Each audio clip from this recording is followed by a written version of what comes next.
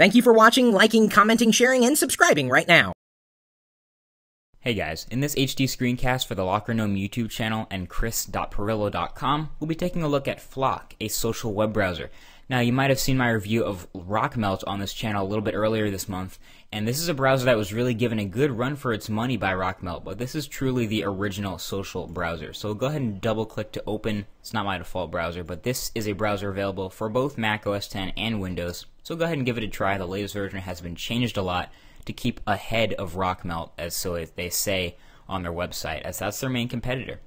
So you can see right off the bat as I open it, it is based off of Google Chrome's engine, as is Rockmelt. So up at the top here, you see tabs at the top. You'll see your address bar, nice and thin. Doesn't take a whole lot of screen real estate, so this is great for people with laptops or smaller screens. You also have a button right below that for your home, favorites, and groups, etc.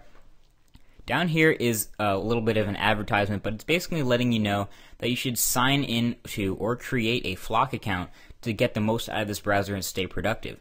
So you can connect your RSS feeds, Facebook account, Twitter account, Flickr, YouTube, and LinkedIn accounts all within this browser, and that'll be very prevalent later when I show you a new feature called the sidebar.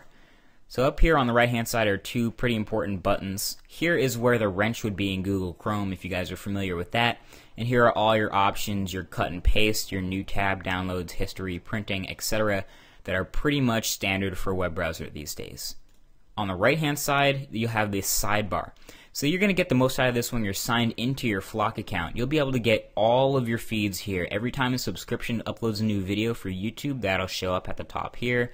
Every time someone updates their Twitter or Facebook status or whatever you want to activate up here, it will show up in your sidebar.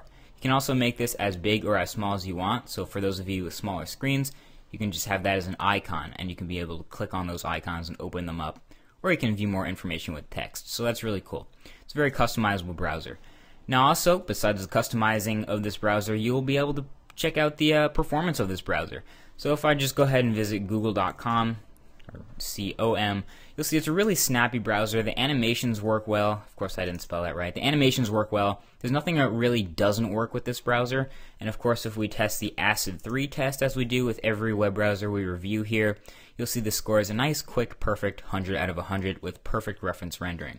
So there's nothing fundamentally wrong with this browser. It's been around for a while, and Rockmelt gave it a run for its money, and they've made some pretty vast updates here to get this set up.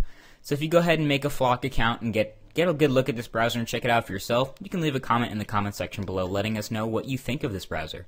Until next time, this has been MKBHD with a screencast for the Locker Gnome YouTube channel. I'll talk to you guys next week. Peace.